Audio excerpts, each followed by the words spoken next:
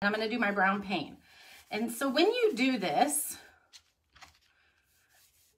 it's giving it kind of a stained look. Okay, just like that. See, we're going to do all the sides. I'm even going to do the back.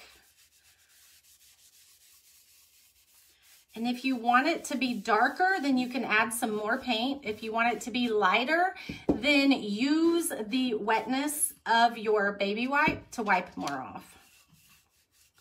I'm going to show you here in a second. Let me go ahead and get all of the sides done, and then I can show you. Okay, so we have this right now. If you don't want that to be that dark, you can just take this and wipe it off. Can you see how this side over here is lighter than this side because I wiped some of it off? I'm going to put it back on. So this is basically just acting like a stain. All right, there we have this one.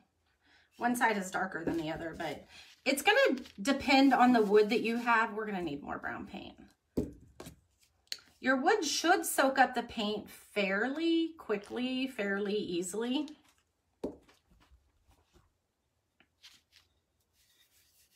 Ooh, there's a lot of paint on that one.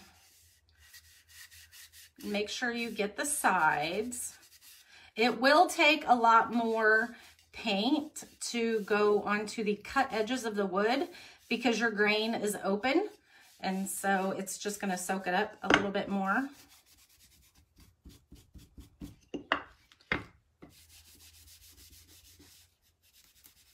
But we're going to want to do all of our pieces. And then if you have a dryer, we're going to dry them a little bit before we do the next step. Okay, so there's 2 of them done. Let's do this one. If you want it to have more of a black look, so what I'm doing is brown, and we're going to add a light coat of black. If you like decorating with blacks or grays, you could definitely use the black right now and make it more of a gray stain. And let me show you what that would look like. Let me find a scrap piece of wood real quick, and I'll show you what that looks like if you were to do the black.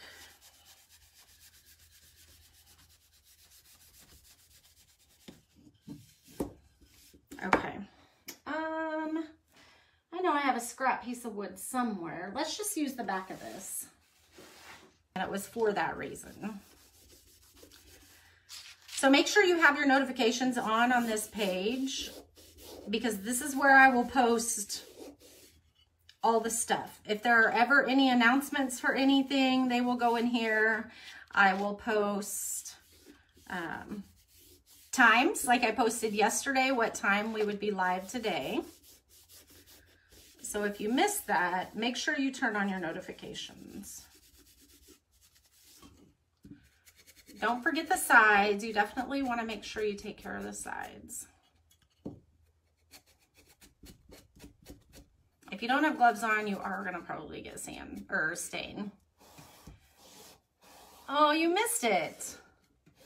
Like I said, I didn't send it. Oh, I didn't get the top of this one. Like I said, don't forget. Okay.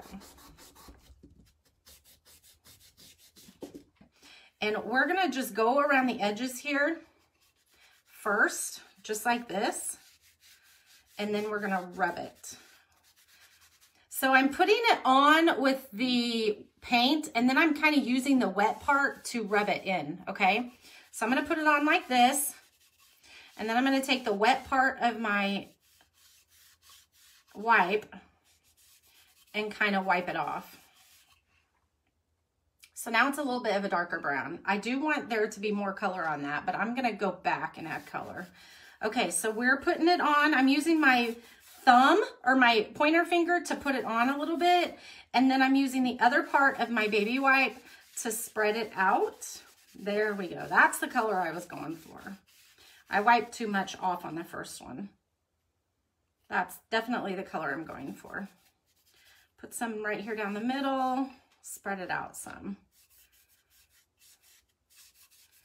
So I'm using my fingertip to apply it. And then we're using the other parts of our baby wipe to spread it and tone it down some. If you need to get a new baby wipe, definitely do. And this right here, this technique here, it's all just going to be personal preference. I tend to like to do the edges a little bit darker than the inside. So you're going to see me going around the edges more than I go on the inside here. Can you see the outside of the edges are a little bit darker?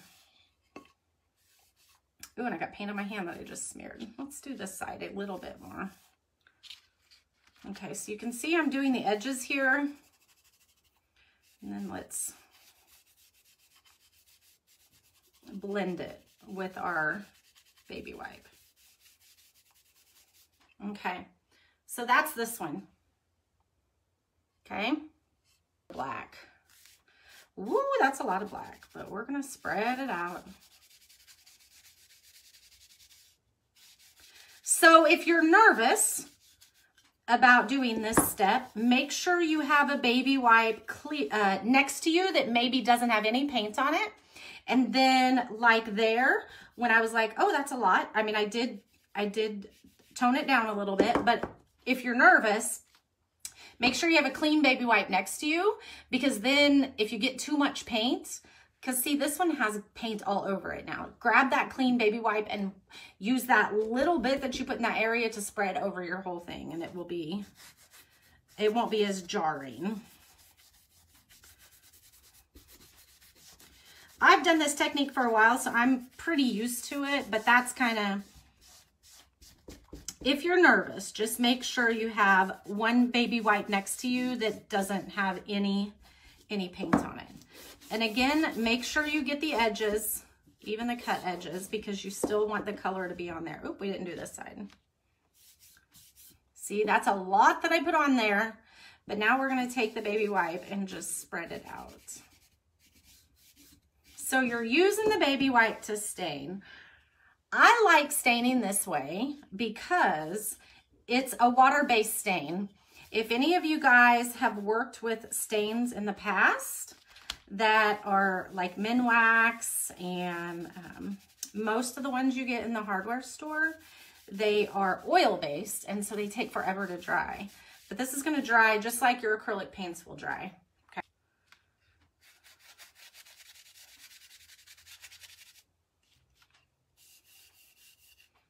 Got a lot of black on that one, didn't I? But we're just gonna keep blending it, and I may even get a different baby wipe. Let's make sure yep, those are looking good. You kind of want to make sure that they're a little bit consistent. Now, you're obviously not going to get the stain perfect on one piece of wood to the next, but as close as you can get. And you know, I'm going to try something here in a second. If you want to do the black, you could probably, I'm wondering what the white would look like to do this. I'm going to try it on this sample piece of wood for you guys so that you guys can see what it looks like in case you want to do that. I think I'm running out of juice on my baby wipe here. There we go. Okay. Oh, didn't do this side.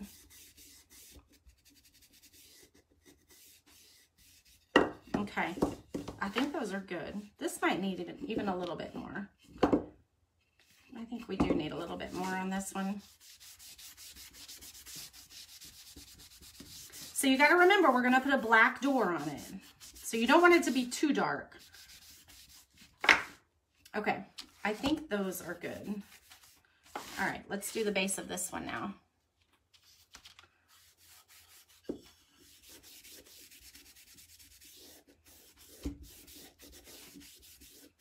This piece of wood has some funky grain in it. So like that white part in there, that's actually part of the grain. That's just the uniqueness of the wood that's coming out in that.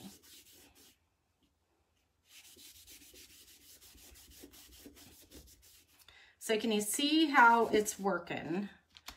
Does this make you nervous? I want to know if this makes you nervous. And if it does, I can kind of walk you through the steps a little bit more if you need some help.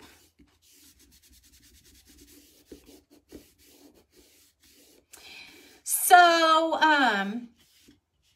how can you go back? So Sheila, you can't go back in the video unless you're on replay. So you'll have to wait until it's over, and then you'll be able to go back to the beginning and watch on the replay. But while I'm still recording, it won't let you rewind the video. So I'm gonna use some hot glue, Stacy. This may take a couple coats, probably will, because I want it to have pretty good coverage. And I think it's definitely gonna take a couple coats. I'm only gonna paint one side because we're actually gonna glue this down on our piece. Another thing that you could do, one of my original thoughts was to give you guys a wreath. So if you want a wreath in place of a cross, you can do that as well and glue that on. And what I would recommend is going to the craft store, Michael's, Hobby Lobby, wherever. And if you go to their dollhouse section, I will tell you that the wreaths that they have for their doll houses are going to be the perfect size wreath for this. All right, let's do a little bit more on the front. And I think we're going to distress this a little bit too. Okay, we're going to let that dry. We're going to start here and we're just going to curve around like this.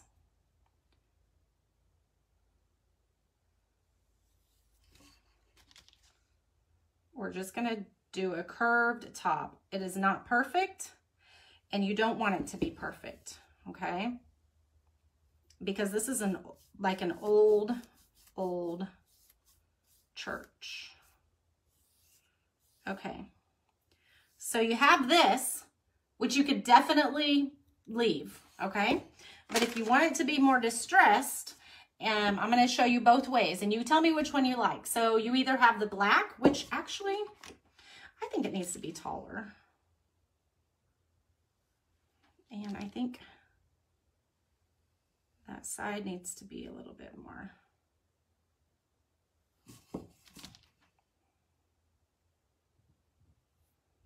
Okay.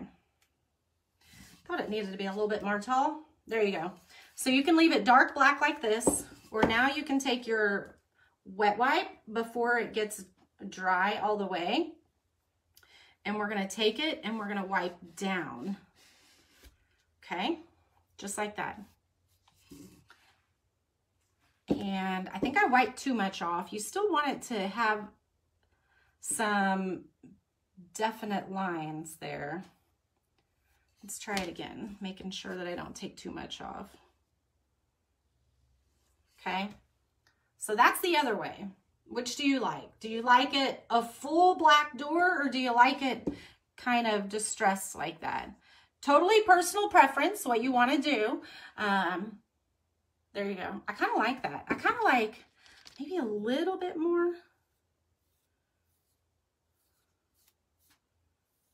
No, I think I like the black all filled in. So we're just going to fill it back in.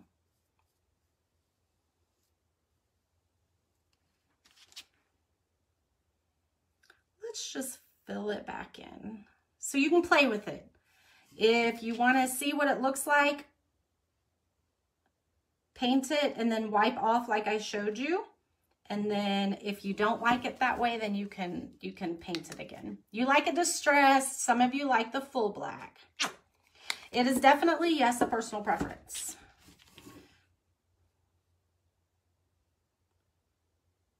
Okay. I think I'm going to go ahead and go with the full black.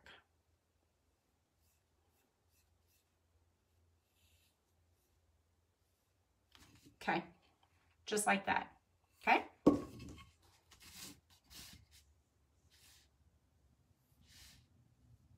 All right, so this is for the ladies that want a red. Let's see how this looks.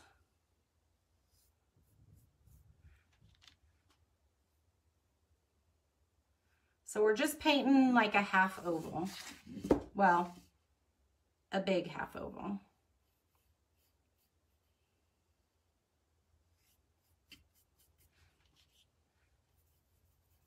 And this red isn't covering very well, so it may take a couple coats.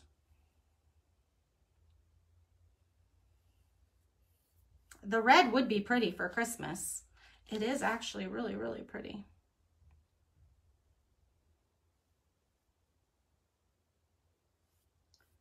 I do think I like it.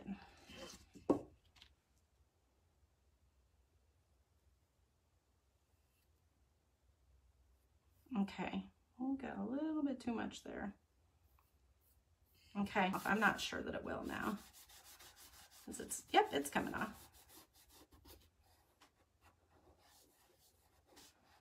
So we're gonna just have kind of the aqua mixed with the black on this one. Ooh, that kind of creates a cool look, you guys. I'm gonna show you. That looks like a really worn door. I'm gonna show you here in a second. And I'm just using the baby wipe. That looks cool. How does that door look? That looks really cool. I love it. You wiped off a lot of the black and put the red over it. That would be pretty. And I'm thinking, let's put a little bit of black on here too. We're just gonna see how this works, you guys. It's gonna kind of give it just a different look.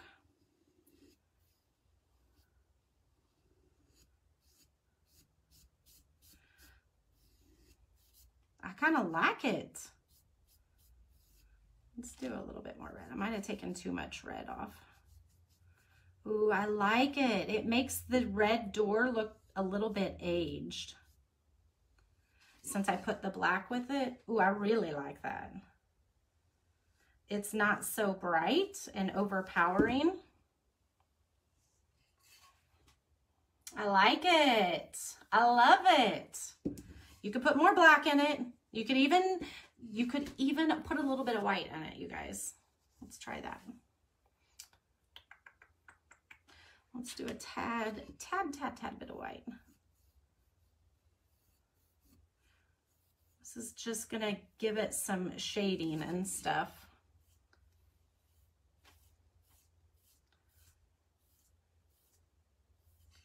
There you go. Isn't that cool? I love it. I like that. Hold on, I think I wiped off a little bit too much red right here. There we go. I like the red door, ladies. I like it. We're gonna do aqua on the other side. Now you don't have to make yours double-sided because of the way we're gonna glue it together, it's not gonna look right with the door on the back. I'm just doing this to show you guys a couple different options. I like it, I like it. You like it, Sally? I like it too. All right, now let's do some aqua. We're gonna do some aqua over the black door and see what that looks like. Let's actually paint it on.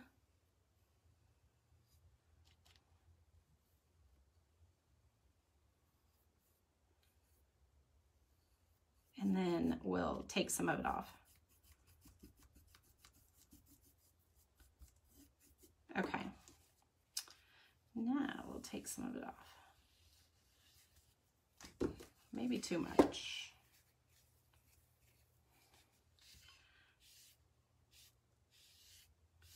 Oh, I like it. Just a little hint of aqua that I love. Just a little bit more right there.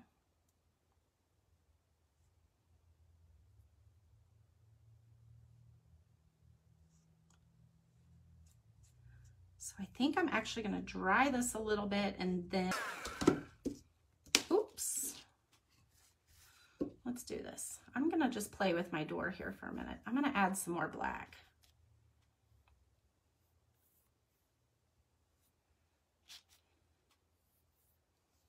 So I wiped off a little bit too much black. There we go. Now I'm loving it. Okay, now I'm loving it.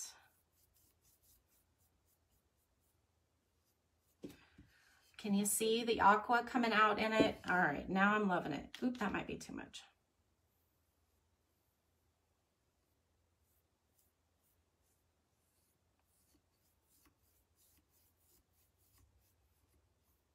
All right, I think I'm happy. All right, so here's aqua and black. Now you definitely can just do the color, the black color, okay? I think I'm actually gonna do a little bit of red or white too.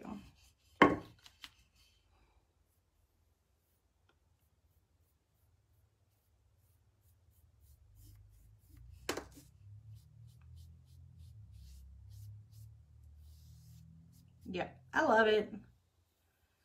Okay, so just remember, you only have the 3 colors in your kit. I love it. Let me clean this up a little bit right here. I love it.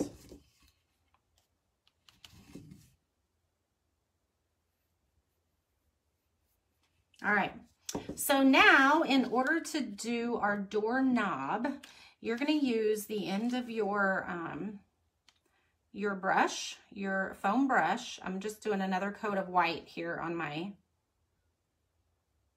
you're going to use your into, and I'm actually going to do a little bit, it's kind of like a long oval, okay? Here's what it looks like on the red.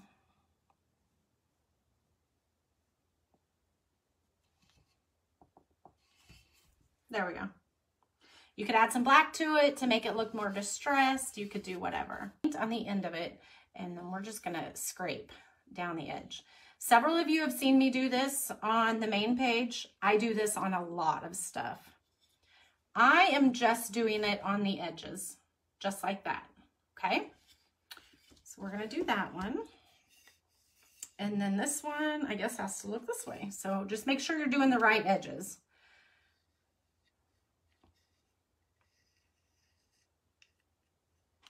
Didn't get much down here. Okay, in your question, Elisa, I am gonna do the bottom. I am gonna do the bottom.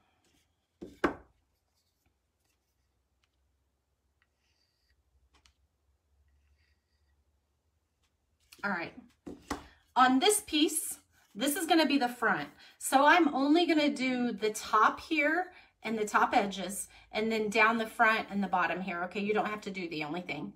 You've started using this technique and you love it. It does make a difference, doesn't it? And it's so easy, and it just gives it so much character. Okay, so we're gonna do this on the top.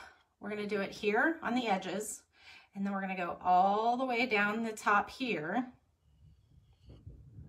Hold on, I didn't get very much right there. Well, and then the top here. Okay, so I have it on the top edges there. Now I want it on this front edge too. So now we're gonna do the front edge as well.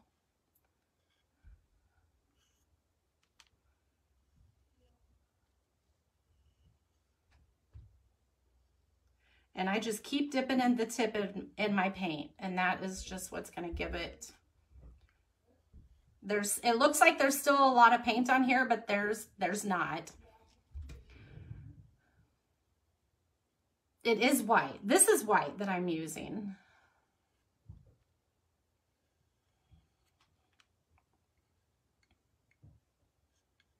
Okay, so whatever you see, so you're gonna see this edge and then the top edge, okay? I'm not gonna worry about the back because you're not gonna see that, okay? And I'm not gonna worry about the bottom because that's what's gonna be sitting on the ground or the table or whatever. Let's set it like this so it dries.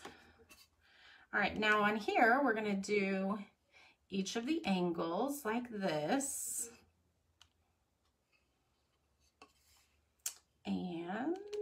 this side. Got a little bit much there, but that's okay. Did I just stick my arm in that? I don't think I did. And then we're actually going to do it around the door as well. This, you might have to be a little bit more careful, but we're gonna just outline the door as just a little bit. I'm just kind of doing some lines.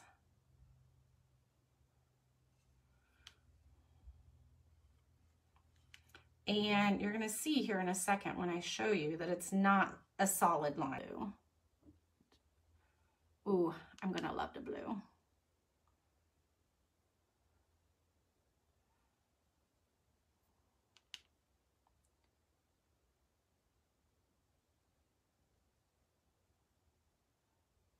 Hold on, I gotta concentrate here.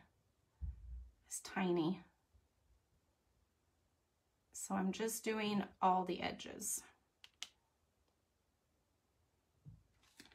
See, I love it. Now that's really gonna make that pop. And when this dries, I can probably just do it now. We'll just do it now. We'll do some black.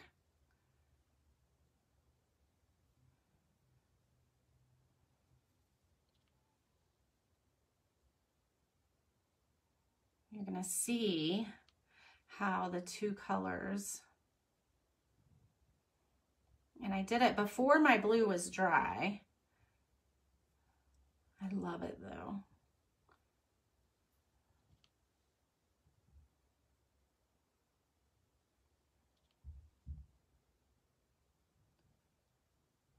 Okay, here we go.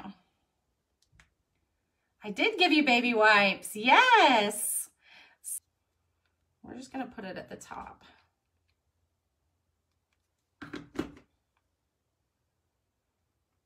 Oh my goodness, I love the addition of the cross, you guys. So you're gonna remember that the cross was not on the original piece, okay? Oh, I'm so glad, Colleen. Oh my goodness, you guys. I'm so glad you guys like it. I'm telling you, the cross took it over the edge. Hold on. I got a little bit, I need to touch up the white a little bit. Oh my goodness.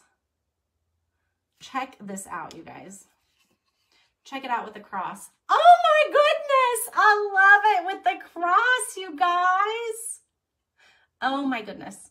We're gonna put a strip of glue right here on the small piece. We're gonna do one whole strip right here, all the way from top to bottom. And I'm gonna stand this up so that it is level, and we're gonna glue that together. Can you see how much I did? That's about how much, okay? It's about how much overhang. Oh, that is so awesome, Tammy. Yes, New York to Florida. That's the one, yeah. Yep, we have a lady that does that, so we can absolutely take care of that for you. And here we're gonna do the same thing on this side. We're gonna do one whole strip of glue right here. Many of you guys know I'm using high temp glue. It is my favorite. We're gonna lay it down so we make sure that it's level with the ground. So that's what I'm telling you to do right now. When you glue it together, make sure it's on a level surface. That way it's, oh, and look at the little door in the back. That still looks cool, you guys. You could do the distressing on the edges like we did here on the back, and that would still look amazing because it really does look cool with the door on the back. All right, so now we're gonna glue it on this.